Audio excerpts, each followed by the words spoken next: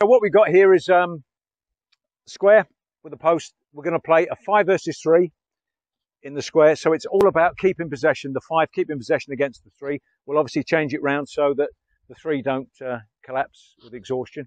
So what I'm looking for is good movement, good passing. The passing's got to be top notch. Again, remembering this is long grass. That ball's got to be punched.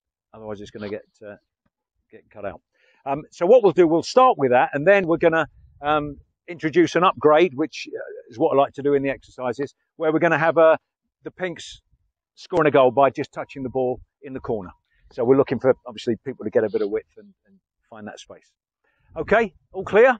Yep. Great. That's good. Okay. Well done, Ray. So we'll go again.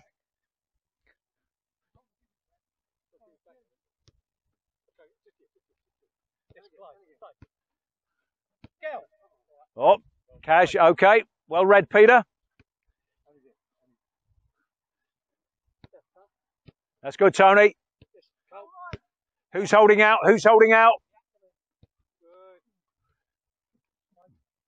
Good. That's just in.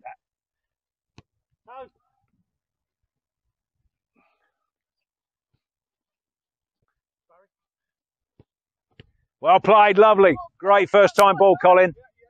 That's lovely. Where's the movement, lads? We need better. Yeah, it's too long. And just one thing, guys. I should have called it earlier. Is the ball was here, and literally, I could have got a